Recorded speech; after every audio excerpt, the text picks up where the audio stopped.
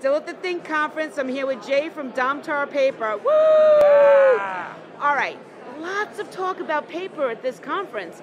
Quite frankly, more paper vendors and suppliers at a conference I've seen in a long time. What does it take for a paper company to get into this inkjet space?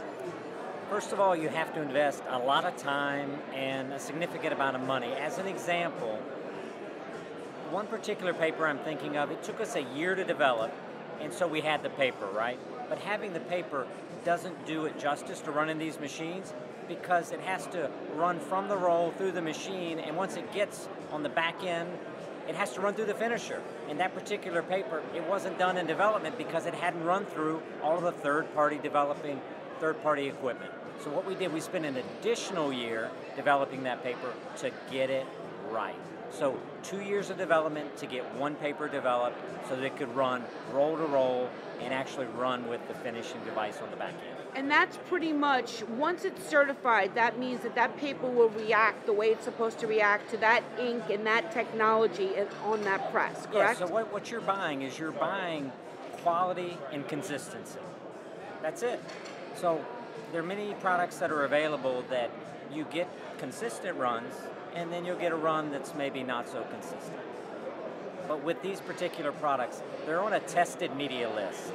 Tested media means it's made the cut and everything is good. For cut sheet, there actually is a certified media list. And certified means it's on the list, it's been tested. We would send in, as an example, here at Canon at the thINK conference, we would send in 30,000 sheets. They would run it, they would test it, and if it cut the mustard, if life was good, they were happy with it, it would make it to that media verification process and make the list.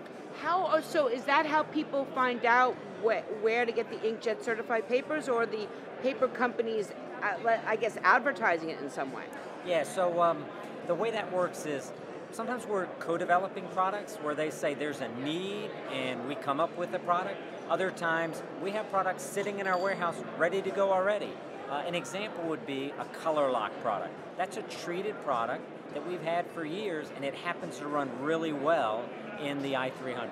So while others are trying to take rolls, convert them to sheets, make sure that it runs effectively in a cost-effective manner in a cut sheet printer, we have those boxed and ready.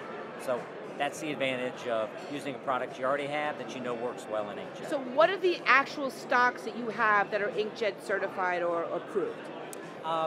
Boy, we have of the 60 or so that are on Canon's list today, and it may be a little more. That's Are you kidding me? You said 60, 60? 60, Oh yes. my God. So over 60 stocks approved on the i300 list for all vendors, all right?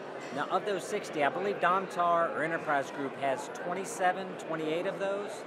Like I said, the list could be a little longer now. This was a list in August, so they're constantly approving papers. It takes a little time, but we have many, many papers.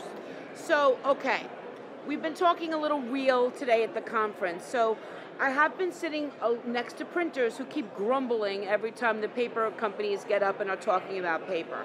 And it seems to me that the reality of it is they can't make as much money off these specialty papers because there's a higher cost, but there's more to it. It's not just coming out of the mill, it's tested, it's treated. What would your argument be about why not to just try something else until it's works, and to use one of these certified papers? Right, so if you use these certified papers, let's just say, I used color lock earlier, that's a treatment, and a lot of these papers, they are treated. Treated meaning they're uncoated papers, but they're treated, so they're optimized for inkjet. What you get for that is you get a better color gamut.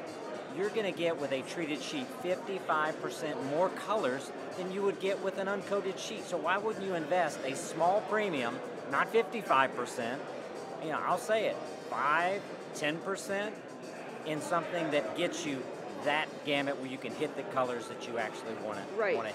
And and what I would say is, what is it worth to have a happy customer? Yes. What is it worth to keep a customer who's not like, okay, you got me on this inkjet technology, now what in God's name am I looking at? And then they blame the paper. So it works hand in hand.